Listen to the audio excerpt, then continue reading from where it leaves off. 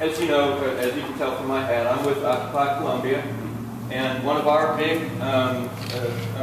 concerns and one of the reasons that we continue to occupy the State House and come to talk to our elected officials is money in politics.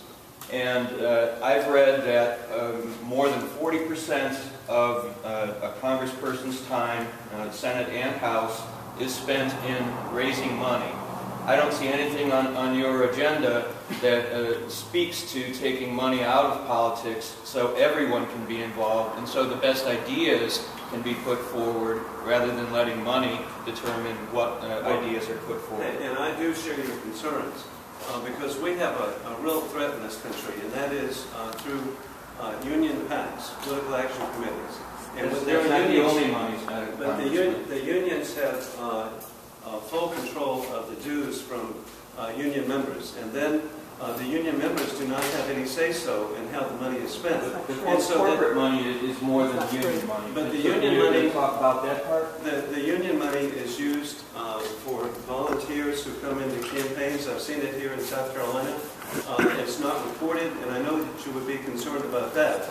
And so, but I will also tell you that I don't spend 40% of my time in campaign fundraising. I am happy to spend 100% of my time representing the people of the 2nd District.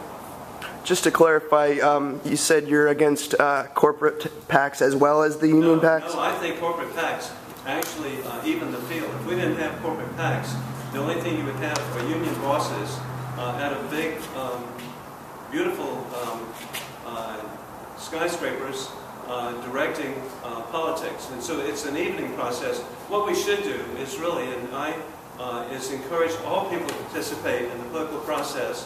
When I have campaign events, and be happy to give you an invitation to one, it's at $25. And so that's what I'm looking for. I want the maximum number of people to participate in the political process, and the events that we have begin at $25. Yes? About